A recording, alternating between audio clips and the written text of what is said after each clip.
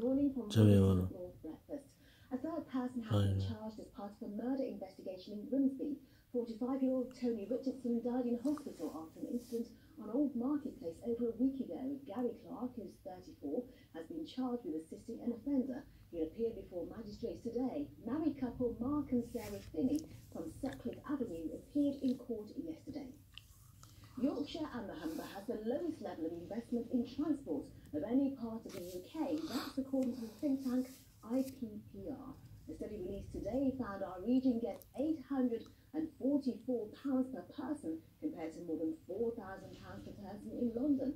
The organisation said the disparity should be a significant concern, but the government called the findings completely misleading. Health managers will today confirm plans to shut a walk-in centre in Lincoln, despite protests from thousands of people. The Malts Road Centre could be completely shut by the end of next month. Thousands of people have already signed a petition to save the service. Some at local surgeries, which already offer some open access clinics for their own patients, say they expect to be even busier. I think the closure of the walk-in centre will have an impact in Lincoln, I do. Hopefully it won't be too bad for this surgery because we have got the open morning clinics. And sometimes actually it's quite frustrating when patients go up there when they could have been seen at the surgery. We have got that capacity to manage coming on there.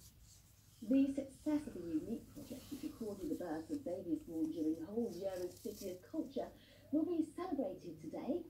Throughout 2017, babies born in the city had impressions of their being taken by midwives, which were then displayed at the Whole Women and Children's Hospital. Funds raised from the event will go towards improving patient experience in the maternity wards.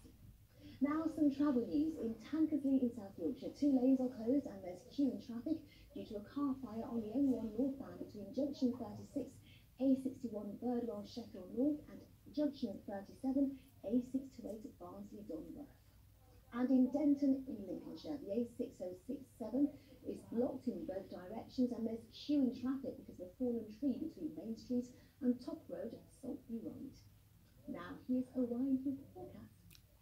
Hello, good morning everyone. Okay, the weather's not looking fantastic as we kick things off for Wednesday. I'll be honest, we do have heavy rain in the forecast and strong winds. This band of rain will clear. I've thrown some triangles on the map. We have a weather warning across West and South Yorkshire for rain. This big old lump of rain clears away towards the south. It remains windy this afternoon with a mixture of showers, but you put that umbrella up for the showers and whoosh, it's kind of gone. Strong winds, highs of 9 or 10 Celsius. Alright then, overnight the winds should continue to ease and we will see further showers feeding in from the west. But largely dry, especially across East Yorkshire and Lincolnshire. Still quite breezy though. Lows of 4 Celsius, a colder one tonight. Tomorrow then, well, it's a mixture of bright spells and showers. Again, those winds should ease. I think Friday probably the best day. Largely dry, with some brightness as well. See you soon.